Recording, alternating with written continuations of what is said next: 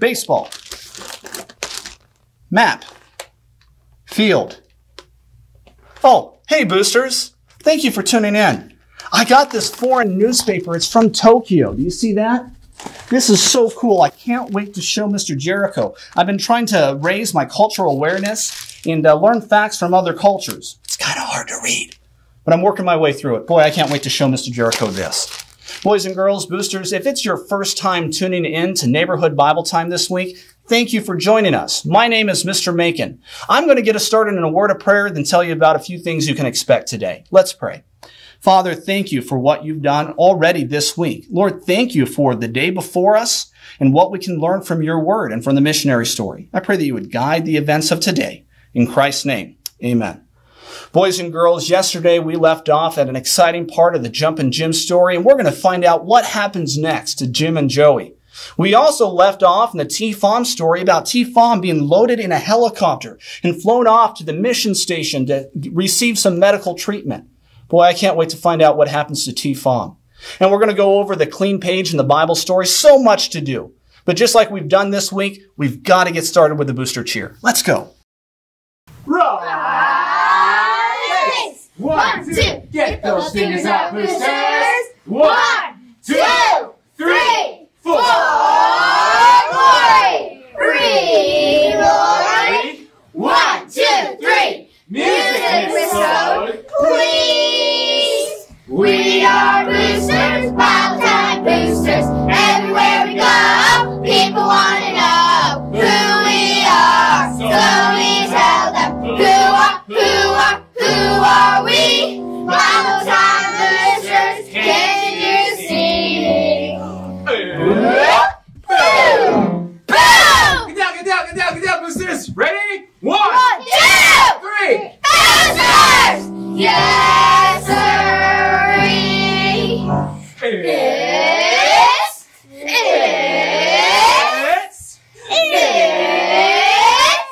bum time! It's bum time in our town! They're singing, they're laughing, let's get the word around! So we're all excited, and we are all delighted! It's bum time, bum time, bum time, bum time, bum time in our town! What time is it? Bible time! It's fun time, sword time, glory time, man time, war time, rhythm time, space time, meta game, black time, mess time, not this one, not like this guy's time. I'm just a cat, dog, Rick has got the word, and coming back to Bible time tomorrow, right? Right! Boosters!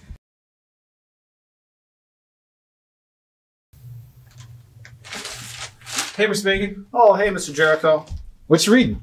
Well, I got my hands on this Japanese newspaper, and I'm trying to, broaden my cultural awareness and practice foreign languages, things like that.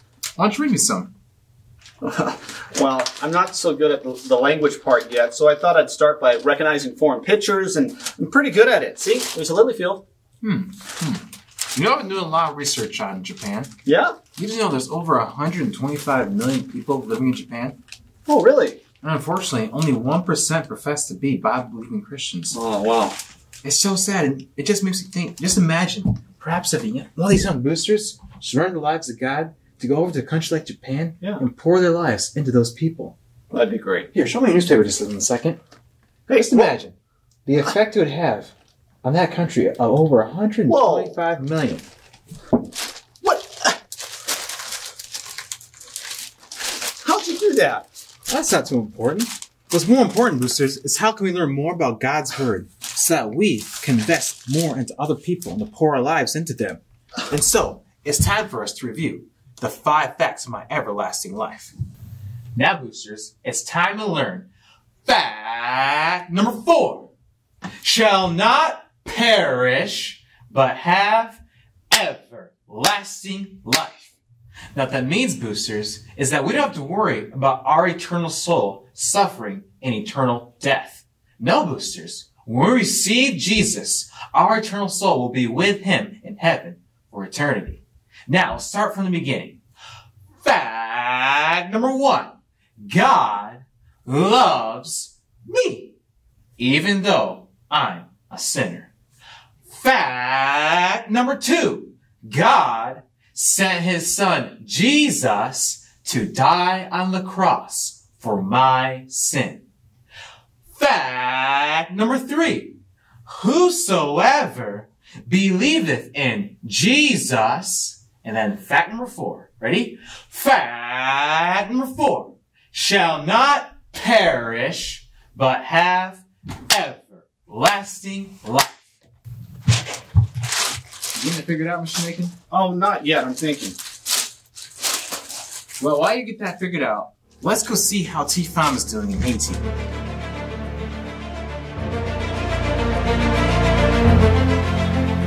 Yesterday we learned how Tifam had been badly hurt in a landslide. The missionaries were able to take her to the mission station in a helicopter. When she got there, she was so excited to see Granny Holdeman again. "Tifam, how glad I am to see you," she said as she gently rebandaged her cuts. "I have something that will make you happy, a brand new dress." Tifam smiled and smiled. She could hardly believe it. "I have something else that will make you happy too," said Granny. "I couldn't help but notice the longing look in your eyes the day I asked you to read from the Bible." I would like to learn to read, Granny," said Tifam, "but I'm afraid of that book." "The Lord Jesus doesn't want you to be afraid, Tifam." "Not afraid? How wonderful that would be." As soon as she was strong enough, Tifam was able to go to school. Every day she came to class. She learned to sing new songs, she learned to count, and most importantly, she learned to read. Every day the teacher would tell them stories from God's book. Tifam tried not to listen. She would draw pictures on her desk with her finger. One day, the teacher was sick, so Mr. Turnbull came to teach them. He led them all outside where he read to them from God's book the story of Nicodemus. Tifam counted clouds in the sky, then she counted mountain peaks, but still, the words entered her heart. What did it mean to be born again? What would it be like to be a child of light, a child of God? Long after Mr. Turnbull had dismissed the children, Tifam sat there, thinking. Soon, Granny came up to her. "What's the matter, Tifam?" she asked. "Oh, Miss Granny," Tifam wondered, "what does it mean to be born again?" "Nicodemus asked the Lord the same question," she said. "I'll try to explain. When you were born, whose family were you born into?" "The Orestiel family," answered Tifam. "So you are a child of Orestiel by birth, right?" "Yes," said Tifam. "To be a child of God, you must be born into his family," answered Granny. "But how?" Tifam could hardly believe she dared to ask. "First, Tifam, you have to admit that you're a sinner. The Bible says, for all have sinned and come short of the glory of God. God hates sin, but he loves you. He wants to save you. If you'll put your trust in the Lord Jesus and receive him as your personal Savior, you can be born into God's family." Tifam hesitated. If I put my trust in the Lord Jesus, Papa will put a curse on me," she said. "Tifam," Granny Holdeman said, "we've been praying that your father will come to follow Jesus as well. But you can't be afraid of his curse. He put a curse on Victor and nothing happened to him." "That's right," thought Tifam. "Nothing is wrong with Victor." "Oh, Granny," said Tifam, "I want to believe. I do believe." And she tore her voodoo charm from off her neck. "I put my trust in the Lord Jesus." Excited, she stood up. "Thank you, Miss Granny." And she ran to tell Mr. and Mrs. Turnbull. "Guess what?" she said. "I am of the gospel." Tifam continued to go to school, and she learned to read very well. One day, the missionaries gave her her own black book, the New Testament. Tifam decided not to think about what her papa would do when he found out. Then, one day, he came for her. "Tifam," he said, "your sister Rosa and her husband are sick. So is baby Pierre. I need you to come home and help care for them. The sun was setting over the mountains when they neared the dirt trail that Rosa lived on. Look over there, said Orestiel. That is the new voodoo temple I am building. The first thing I will make is a new voodoo charm for you. Papa, Tifon began, but Orestiel didn't hear. He was already on his way to the new temple. Tifon continued until she saw Rosa. Rosa, look, she said, holding out a bag. I have brought food for the baby and corn to plant in the garden. Good, said Rosa. And before we plant the corn, Papa can crack his whip so the spirits will keep it safe. It won't help, said Tifon. Won't help? Asked Rosa. Tifon, have you changed? First Victor listened to the missionaries, and then Mama, and now you! I tried not to listen at first, Rosa, answered Tifon, as she pulled out her New Testament from her sash. But these words entered my heart. They have filled my heart. What words? What are you talking about? Just then, Orestiel's voice broke in. Here is a new charm, he said, handing Tifon a tiny glass bottle. Tifon looked at the charm, but she knew she could never wear it. Orestiel noticed her hesitation, and his eyes narrowed. It is late, he said. We will talk in the morning. Tifon shuddered. The next morning, Tifon awoke to hear the sound of baby Pierre crying. She got out of bed, picked him up, and set him on a mat next to the low fire. Then she heard Orestiel's voice calling her. Tifon, come and bring the seed. It is ready to be planted. She brought out the seed to her dad. Before we plant it, Orestiel said, I will pray to the spirits that they will fix these evil missionaries. Papa, said Tifon, the missionaries are good. Orestiel looked at Tifon. Tifon, have you changed? Are you of the gospel? No, Tifon said. Her heart was racing wildly. Orestiel looked at her for a minute longer, then turned and limped back to the temple. Tifon's eyes filled with tears, and they ran down her cheeks. Oh, Lord Jesus, she cried, I am so afraid. Please, please help me.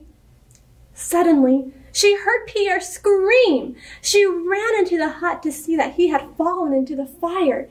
She took him off the hot coals, quickly made mud, and dabbed it on his tiny chest and cheek. Rosa came running, and Orestiel came limping in as fast as he could. Why weren't you watching the baby? Asked Orestiel. I'm sorry, Rosa. Papa, will you let me take him to the mission? They can help him. No, cried Rosa, and she took Pierre into her arms. No, it will not help, said Orestiel. And once more he asked Tifon, Tifon, are you of the gospel? Tifon stood straight and tall. Yes, Papa, she said.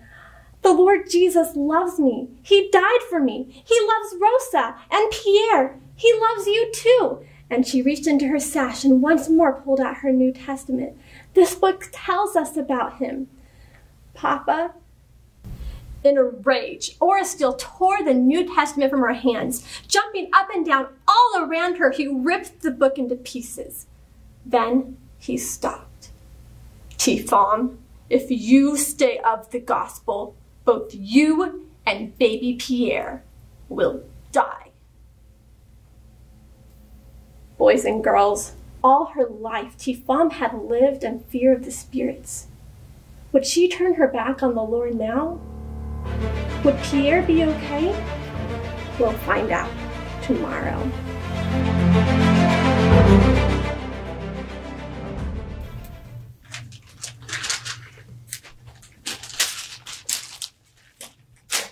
You getting it figured out, Mr. Macon? I think so. Aha!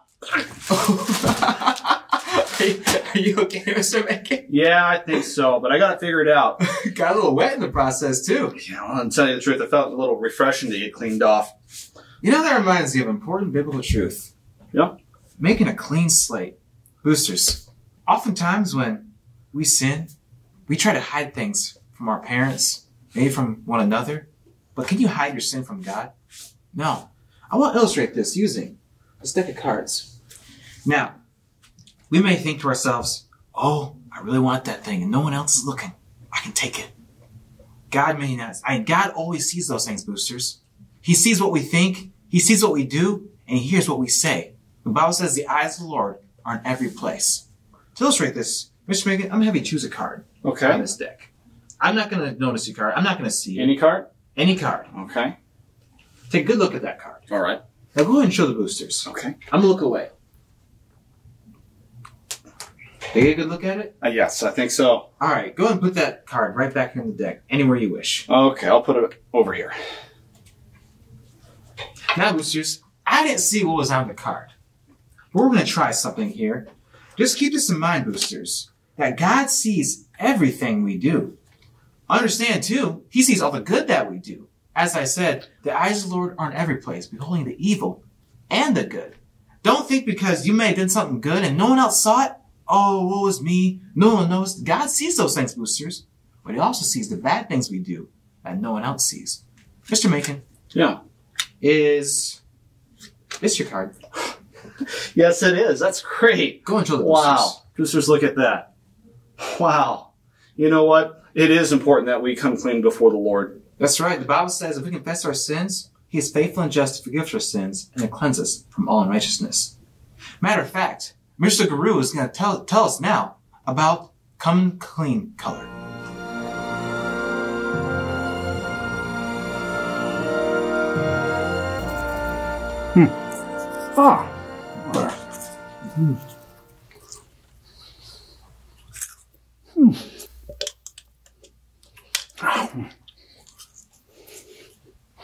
I'll be with you in just a minute. There we go.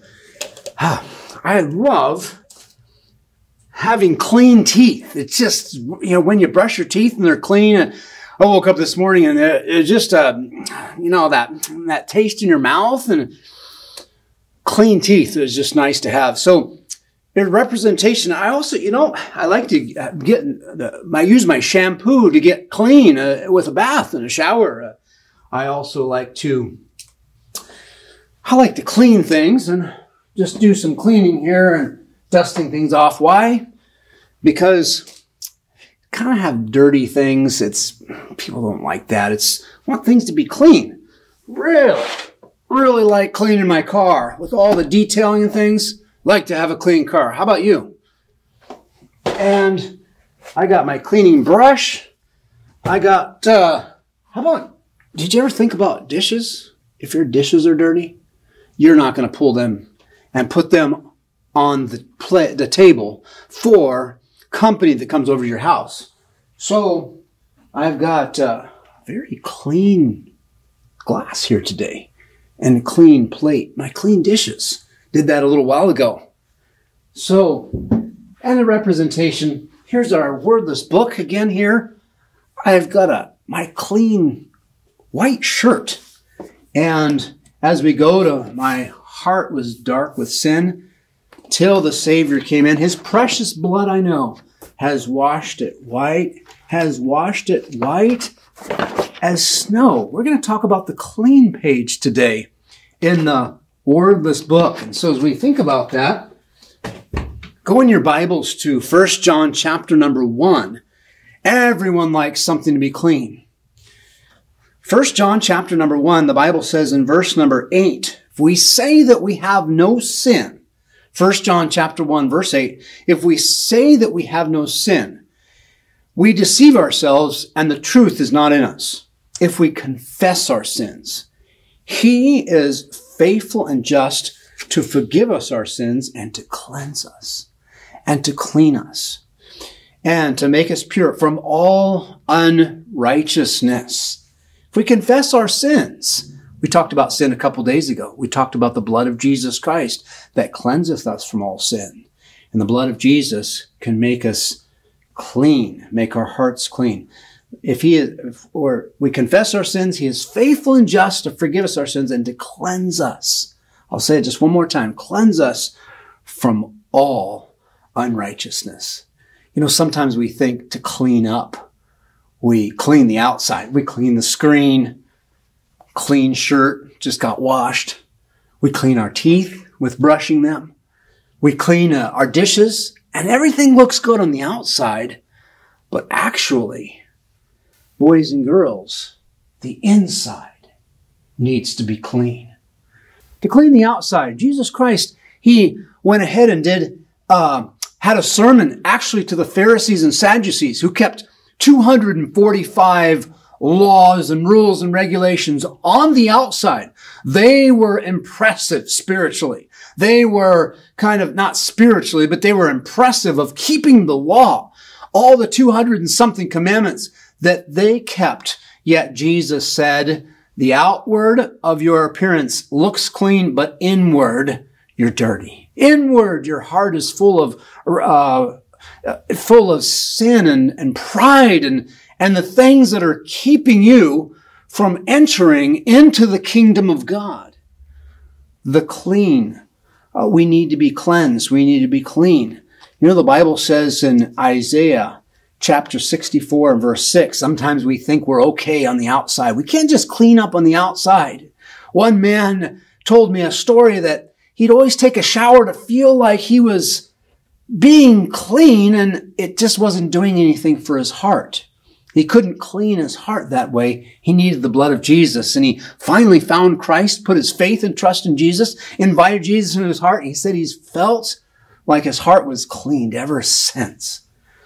In Isaiah 64 and verse 6, the Bible says, but we are all as an unclean thing. All our righteousnesses are as filthy rags. And we all do fade as a leaf. And our iniquities or our sins, anything that breaks God's law, has consumed us. And it says that our iniquities, like the wind, have taken us away. We see here that all our righteousnesses are as filthy rags. But wait a minute, I do good things. I'm pretty good at home. But it says that are the best of our righteousnesses, if we haven't turned our heart and life to Jesus Christ, are really as an unclean thing. So we came in the door. We would stand up and my mom would say, boys, stop right there. I've just cleaned the house. And she would look at us boys. We'd be standing there at attention there. She says, you boys are filthy. Well, we've just been outside playing. We're not that bad. Well, God says our righteousnesses are sometimes filthy. We need to be cleaned. The blood of Jesus Christ cleanseth us from all sin. The Bible says in Isaiah chapter 1 verse 18, Isaiah 1:18, I'll just read it so you don't have to turn over there as we only have a few moments left. But the Bible says, come now and let us reason together. Though your sins be as scarlet, they shall be white as snow. Though they be red like crimson, they shall be as wool. And we're not talking about the dirty wool or the dirty snow that falls to the ground and gets trampled on. Do you like snow? Oh, I sure do. It doesn't snow here very often, but when it does snow, before it hits the ground, before it gets driven upon and gets trampled upon, it's white and it's pure. And the Bible says when we reason with, how do we reason with God? Do we make a deal with God or make an exchange? And when God says, okay, well, I'll trade you this for that, God says, here's the exchange. I've given Jesus to die on the cross for your sins. And if you accept that payment and ask Jesus to come into your heart and accept his only payment to take you to heaven, accept above for the only way to heaven, then he says, that's kind of the exchange. I've given my son to die on the cross. You accept the payment for your sin and ask him to come into your heart. That's the exchange. The Bible says that's the reasoning. Come now and let us reason together. It's not a reasoning where like, I've got my own way to heaven. I'm going to clean up myself on the outside. My good is going to outweigh my bad. And I'm going to do this and that. And then I'll probably I can make it to heaven. No, he says, let's reason with this. And here's the reason. I've given my son to die on the cross, to pay for your sin. His shed blood will wash away your sin. And so it says, though your sins be as scarlet, they shall be white as snow. The clean page. Are your sins washed in the blood of the Lamb? Are you washed in the blood? Has Jesus' blood cleansed you from all sin? If you don't know for sure you're on your way to heaven today, may that be. May you say, God, I need to deal with my sin. I realize I'm a sinner. I realize that the payment for my sin was Jesus dying on the cross. And I want to invite Jesus Christ to come into my heart to take away my sin and be my Savior. Have you done that today? Why don't you do that? Wow, we sure learned some great, amazing truths from God's Word. Let's take this opportunity to sing another song. All right, boosters, if you stand with me, if you would, we're going to sing My Lord Knows the Way Through the Wilderness. My Lord knows the way through the wilderness. All I have to do is follow. My Lord knows the way through the wilderness. All I have to do is follow. Strength for today is mine all the way, and all that I need for tomorrow. My Lord knows the way through the wilderness. All I have to do is follow. Great job, boosters. Well, boosters, you did a great job singing with me. And now it's time that we transition to our 10 commandments. Now, boosters, it's time to learn about commandment number 7, commandment number 8. Commandment number 7 says, thou shalt not commit adultery. Boosters, it's God's design that one man and one woman marry for life. And so that precedes 7th commandment. One man, one woman for life. And then commandment number 8, this signifies thou shalt not steal. And so we say, commandment number 8, do not take what does not belong to you. So then let's start back from the beginning. Commandment number 1, God is number 1. Commandment number 2, do not bow. Commandment number 3, watch your mouth. Commandment number 4, go to church. Commandment number 5, honor thy father and thy mother. Commandment number 6, do not kill. Commandment number 7, one man, one woman for life. Commandment number 8, do not take what does not belong to you. Well, thank you for showing the 10 commandments there, Mr. Jericho. You know, that reminded me, I think someone could easily use something like juggling to illustrate Bible truths. I saw somebody juggle on YouTube once, and so I thought, hey, I think I'm going to start practicing now. And yeah, I think I'm getting the hang of it. Nice, you can pick it up pretty fast, don't you? Well, some things just come naturally. In fact, let me try something. Can you kneel down right here? Sure, what are you going to hand for? Well, you'll see. Go ahead and kneel down. Okay. Face to boosters. Good. You comfortable? Yep. Oh no. Oh, why? Oh, no. Come on. I promised my mom I'd be home at the end of the summer. If I let you do this, I might not make it back. Well, I'm doing all the hard work. You sound kind of scared, Mr. Jericho. You know what? Speaking of scared, this reminds me, we need to get back where Jumpin' Jim.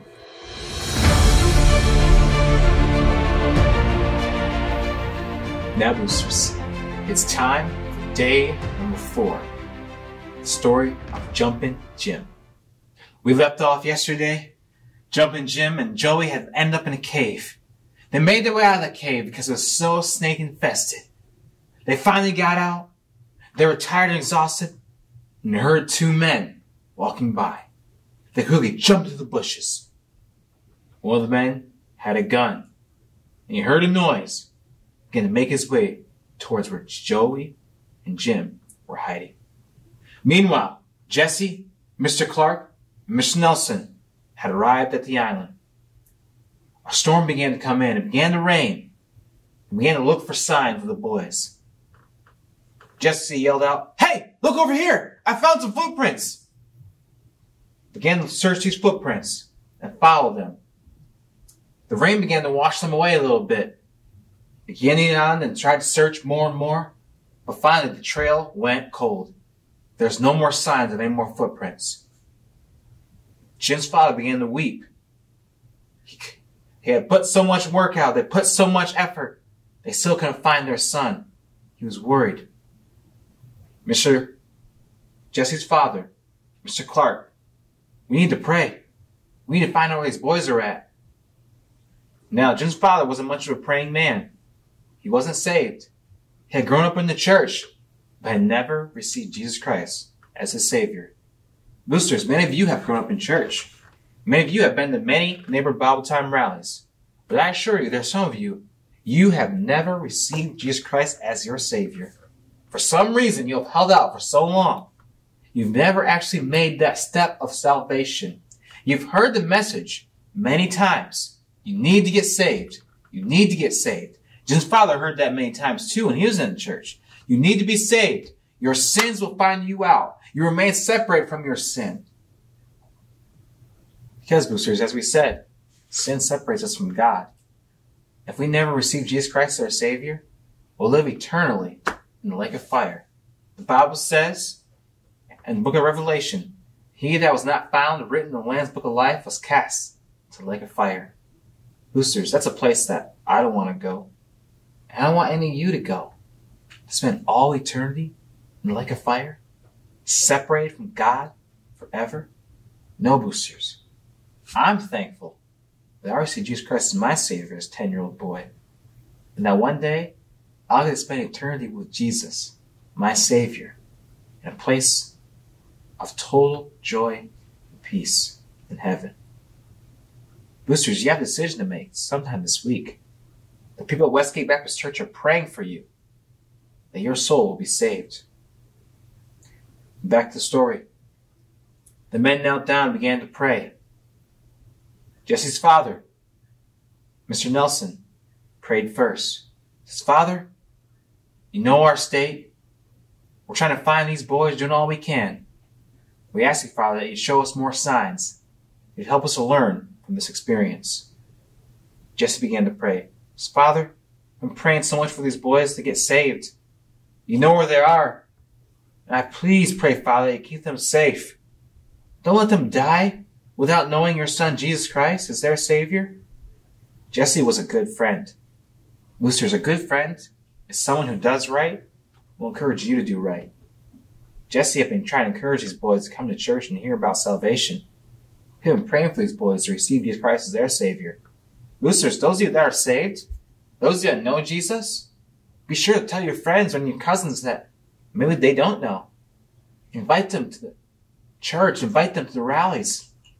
Boosters, I tell you, Jesse was that type of friend that you want to be. Now, as men began to continue searching for any clues what might happen, the weather began to get very, very bad. The rain was making it hard for them to see anything. Back at home, Jesse's mother, Mrs. and Mrs. Nelson were together. Jesse's mother and Mrs. Nelson began to think, man, what's happened? Mrs. Clark, she began to do a heart check and began to blame herself for all things that happened with her son. If they find my son and they return, we're going to have to make some changes. She had good intentions, boosters. But good intentions will not get you to heaven. Good intentions will not change your eternal security. Good intentions will not bring you back to God. The Bible says, Jesus Christ said himself in the book of John, I am the way, the truth, and the life. And no man cometh unto the Father but by me. That man began to walk closer and closer to Jim and Joey's hiding place. He got closer and closer and closer. Jim and Joey's hearts began to pound deeper, deeper, and deeper. He was a rugged man, and a gun on his hip, and a hat, and a beard. He got closer and closer. He peered back that grass. There the frightened boys sat. They stood up quickly, and they ran as fast as they could. The men ran after them. Come back here! Joey was a faster runner than Jim, and Joey took off as fast as he could. Jim tried his best to keep up, But the man behind him was gaining ground, getting closer and closer. And finally that man jumped and tackled Jim and brought him down. Jim tried to shake loose and get away. That man picked Jim up and put him on his shoulder and to carry him away. Unbeknownst to Joey was still running. He finally made it out a good distance away. He looked behind him. Jim was gone. Oh no. Jim and Joey were now separated again. Joey was so tired from running so hard he collapsed. After a bit, he finally was about to get up. Right before Joey was the biggest, nastiest. You have to come back tomorrow to find out what happens next. Wow, Mr. Jericho, Jim got caught by those bad men, and Joey, I wonder what scared him so bad. As I said, just have to tune in tomorrow. This brings about important truth of being tied to sin and Christ setting us free. I wonder if I can borrow your rope for a second, Mr. Macon. Sure. We're going to let this rope, this is going to illustrate us. And I'm going to see this rope right here. This is going to illustrate this world. You see, boosters, before we're saved, the Bible describes us as the servants of sin. We're tied to sin. There is no way out of our sin. And as we're tied to that sin, many people try their best to break free. They have an addiction they can't shake. Boosters, there's no way out of our sin. Go ahead and pull on that, Mr. Macon. Okay. There's no way that this rope and this rope can separate each other. No. That's how we are with sin. Now, boosters, there is one way in which we can be separated from our sin. The only way is through the blood of Christ. We apply the blood of Christ to our life. And then and then only can the miraculous happening of being separated from our sin can take place. That's a great truth, Mr. Jericho. Thank you for this. That is wonderful. You know what, boosters? I've been so impressed with the illustrations he's been able to do that I've actually contacted a magic company, and they're going to send me my first trick tomorrow. I can't wait for it to come here. When it comes here, I'm going to show you it. I am just so excited for that to get here. Well, meanwhile, Mr. Jericho, could you lead us in another song? That's right, boosters. Stand with me if you would. All right, boosters. We'll invite you all to stand with me once again. We're going to sing Everything's Alright in My Father's House once more in Haitian Creole. Let's review the verses. Our first verse, Tout bagay va bien. Everything's all good in my Father's house. The next verse was, Pa va gen péché, la ka papa mwen. There will be no sin in my Father's house. Yesterday, the verse we learned, Mwen vle ale la. Mwen vle ale la.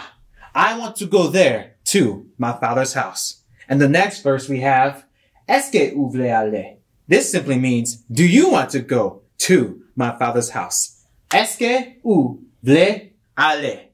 Do you want to go to my Father's house? Let's sing. Tout bagay va bien, la ka pa mwen, la ka pa mwen, la ka pa mwen. Tout bagay va bien, la ka pa mwen, genye joie, joie, joie. Pa va gen péché, la ka pa mwen, la ka pa mwen, la ka pa mwen. Pa va gen péché, la ka pa mwen, genye joie, joie, joie. Mwen ve ale la, la ka pa mwen, la ka pa mwen, la ka pa mwen. Mwen ve ale la, la ka pa mwen, genye joie, joie, joie. Est-ce que vle ale, la ka pa mwen, la ka pa mwen, la ka pa mwen. Est-ce que vle ale, la ka pa mwen, genye joie, joie, joie. Great job, boosters.